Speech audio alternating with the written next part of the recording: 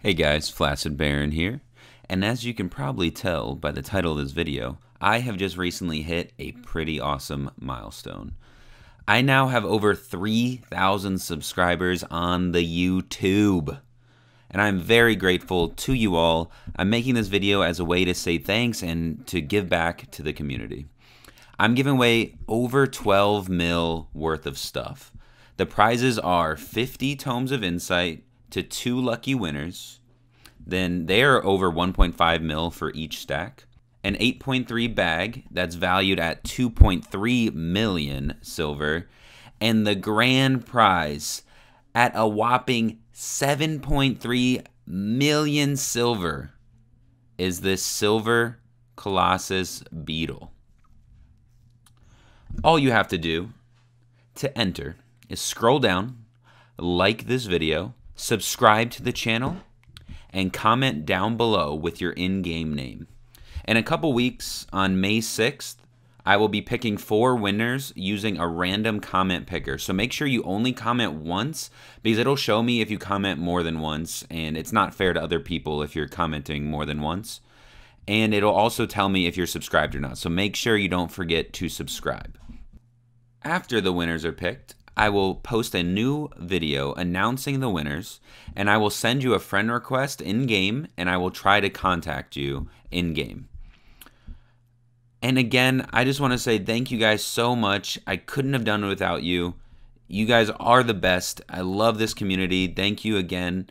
And I hope you enjoy the rest of the video, where I will be exploring a new way to play Deathgivers.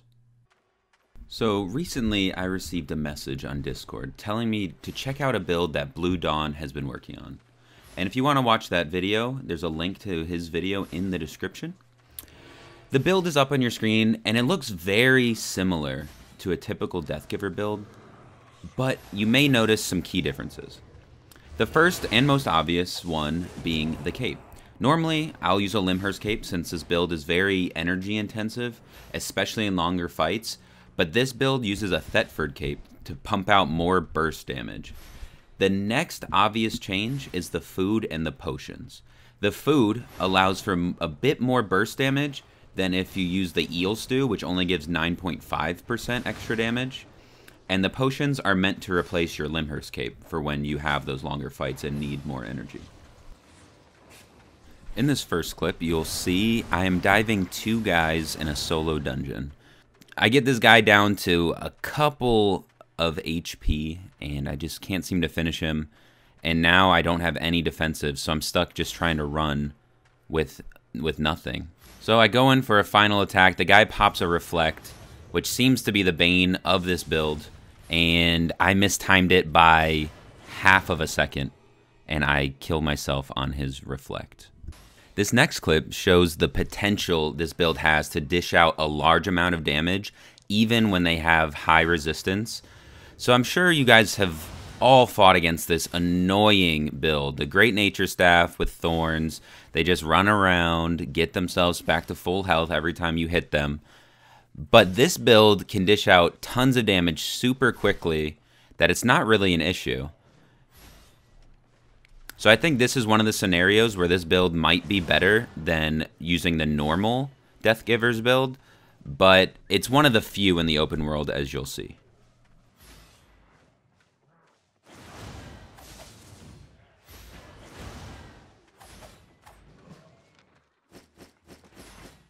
This clip is really interesting. It showed me a very big flaw to this build, and I think it's an important clip to show.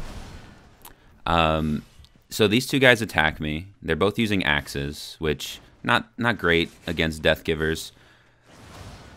But you see how he escapes, and I'm unable to finish him off. So now he's still a threat. He might have healing potions. He might be able to heal up.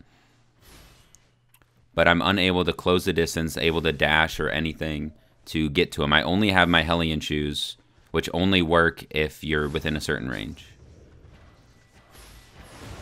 So I do end up finishing him off here, but now I'm completely out of movement, and his friend is just bullying me right now and just unloading damage on me. Thankfully, his friend pops his Reflect a little bit too early. If he would have used it later at all in this fight, he definitely would have won.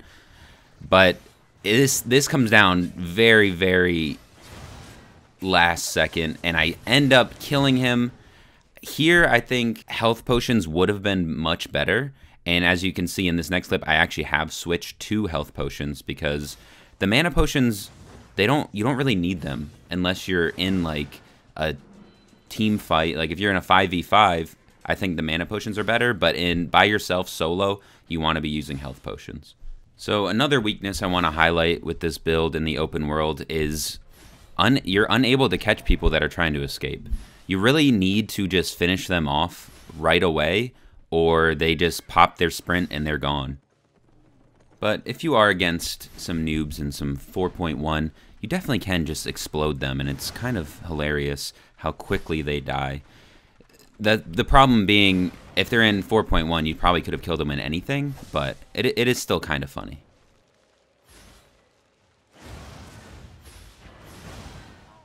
This next and final clip is where the build shines. It is incredible in Arena. It is so good. I think I ended up going 10-0 in this match, and I felt invincible. I felt like a god out there. Like I was killing people in a couple hits. I was dealing so much damage. I was able to escape very, very easily. And healing wasn't an issue because I had a dedicated healer. That's the issue with it being in the open world, and that's why you need healing potions in the open world, because there are things that will be able to catch up to you. There are things that can hit people that are invisible, like axes. There's AoE damage that you're going to be taking no matter what, no matter how invisible you are, and you need something to heal you up. So Arena, or like maybe even a 5v5 Hellgate, I should definitely try this in Hellgates. That's where this build is going to shine. That's where this build is better than the typical Deathgiver build, is in these arena matches and in group fights where you have a dedicated healer to keep your health topped up, and you can just go to town on the squishies on the other team. So enjoy the rest of this arena clappage footage, and if you made it this far in the video, I'm doing a secret giveaway that only people know about if they made it this far. First 5 people to find me in-game and tell me pineapple bread.